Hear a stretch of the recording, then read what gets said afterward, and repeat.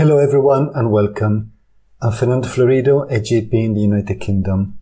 Today we're looking at the NICE Guidelines on the management of stable angina, specifically from a primary care perspective. Proper management of angina can have a huge impact on patients' lives, and that's why I'm excited to share the latest evidence-based recommendations from NICE.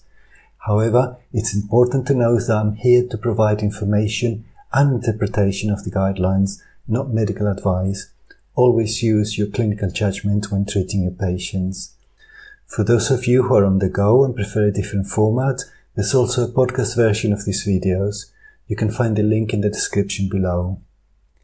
By the way, please make sure to watch the entire episode, as I'll be sharing a fictitious clinical patient created by chat-gpt together with a treatment management. This will give you the opportunity to see practical guidelines in action and understand how they can be applied in real-life situations. So with that said, let's dive in. We will start by addressing the following. To diagnose stable angina, we follow different guidelines set up by NICE on recent onset chest pain of suspected cardiac origin. There's also different guidelines for unstable angina and STEMI and acute coronary syndromes.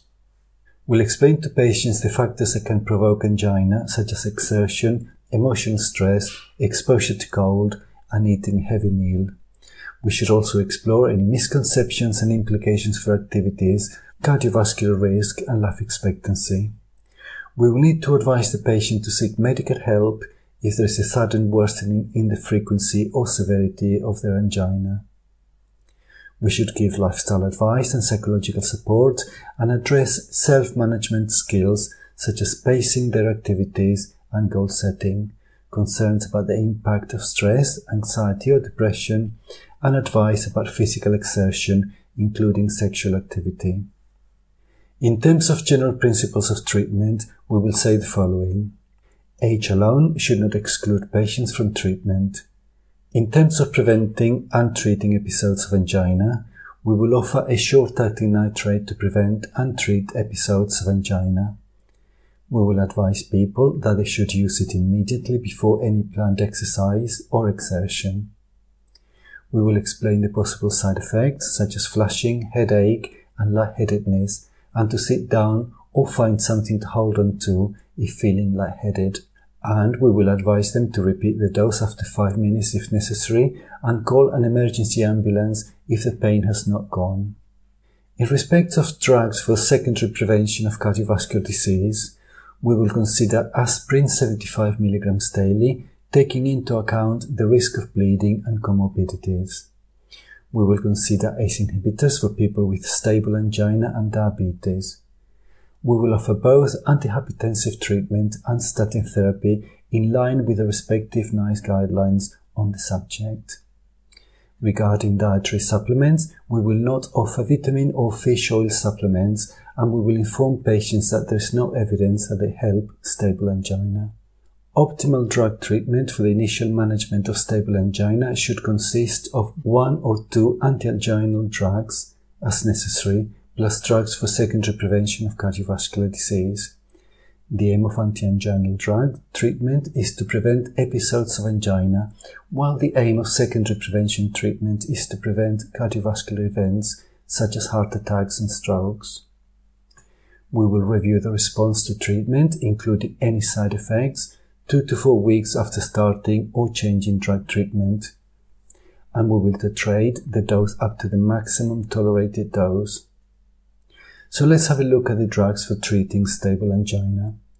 We should offer either a beta blocker or a calcium channel blocker as first-line treatment.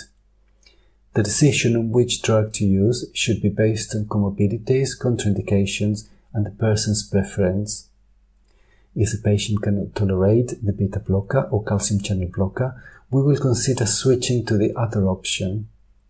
If the person's symptoms are not satisfactorily controlled on a single drug, we will consider either switching to the other option or using a combination of the two. When combining a calcium channel blocker with a beta blocker, we will use a dihydropyridine calcium channel blocker, for example, slow-release nifedipine, amlodipine or felodipine. It's essential to remember not to offer anti-anginal drugs other than beta blockers or calcium channel blockers as first-line treatment. If the person cannot tolerate beta blockers and calcium channel blockers, or both are contraindicated, we will consider monotherapy with one of the following drugs: a long-acting nitrate, ivabradine, nicorandil, or ranolazine. Adding a third anti-anginal drug for those whose angina is controlled with 2 anti-anginal drugs is not recommended. However, it's worth considering adding a third anti-anginal drug only when the symptoms are not controlled with 2 anti-anginal drugs. Deciding which drug to use should be based on comorbidities, contraindications, the person's preference, and drug costs. Now let's discuss recommendations on revascularization procedures when symptoms are not controlled with optimal medical treatment. And these procedures would be either a coronary artery bypass graft or CABG, or a percutaneous coronary intervention or PCI. In addition, we can offer coronary angiography to guide our treatment strategy. The main purpose of revascularization is to improve the symptoms of stable angina. However, it is important to explain to the patient that repeat revascularization may be necessary after either a CABG or PCI, and the rate is lower after CABG. Stroke is uncommon after either CABG or PCI, and the incidence is similar between the 2 procedures. We will take into account that PCI may be more cost-effective than a CABG. However, in multivessel disease, we need to be aware of the potential survival advantage of a CABG over PCI for those who have diabetes, are over 65 years of age, or have anatomically complex 3-vessel disease. In terms of pain interventions, we should not offer transcutaneous electrical nerve stimulation or TENS, enhanced external counterpulsation or EECP, or acupuncture. Now let's address stable angina that has not responded to treatment. In these cases, it's important to provide comprehensive re-evaluation and advice. This may include exploring the impact of symptoms on their quality of life and reviewing the diagnosis while considering non-ischemic causes of pain. Additionally, it's essential to review drug treatment and consider future drug treatment and revascularization options. It's also important to acknowledge the limitations of treatment and explain the self-management of the pain. Specific attention should be given to the role of psychological factors in pain and skills to modify cognitions and behavior associating with pain. In people with angiographically normal coronary arteries and continuing anginal symptoms, we need to consider a diagnosis of cardiac syndrome X. This condition can be challenging to diagnose and additional testing may be necessary. If a patient is diagnosed with suspected cardiac syndrome X, we will continue drug treatment for stable angina only if it improves their symptoms. We will not routinely offer secondary prevention drugs in suspected cardiac syndrome X. This is because the effectiveness of these drugs in this population is uncertain and they may cause unnecessary side effects. Right, so now let's have a look at our fictitious clinical case created by chat-gpt. The patient is John Smith, a 55-year-old man who has just been diagnosed with stable angina. John has a history of hypertension, high cholesterol and type 2 diabetes, which is well controlled with metformin 1000 mg twice a day.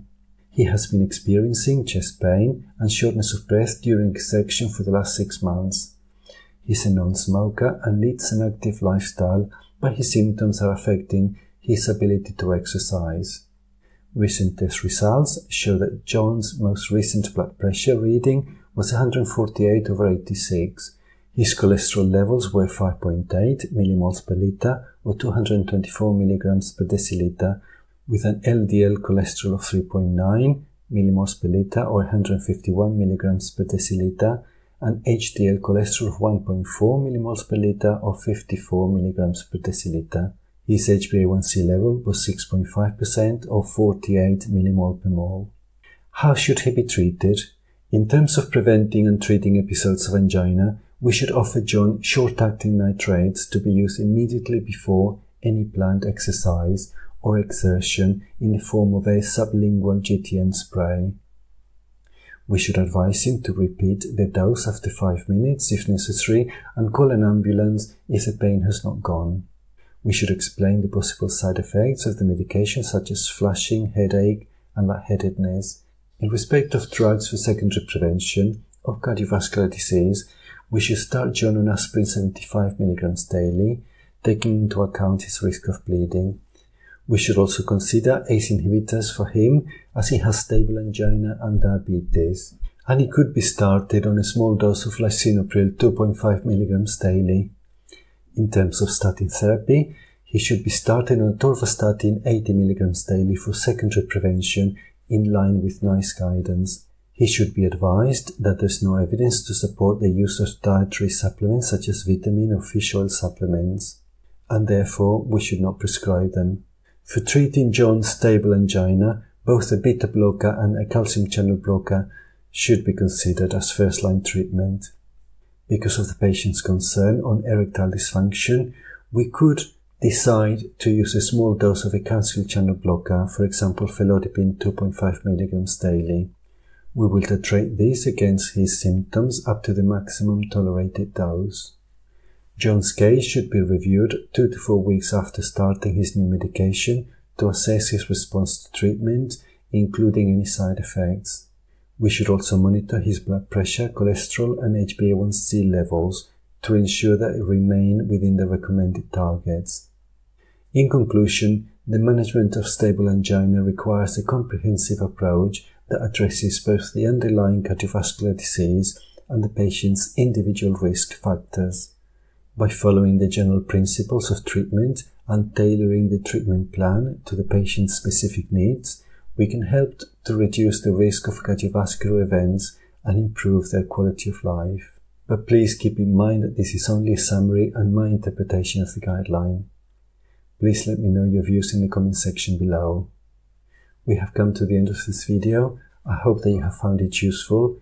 If so, please hit the like and subscribe buttons. Thank you for watching and goodbye.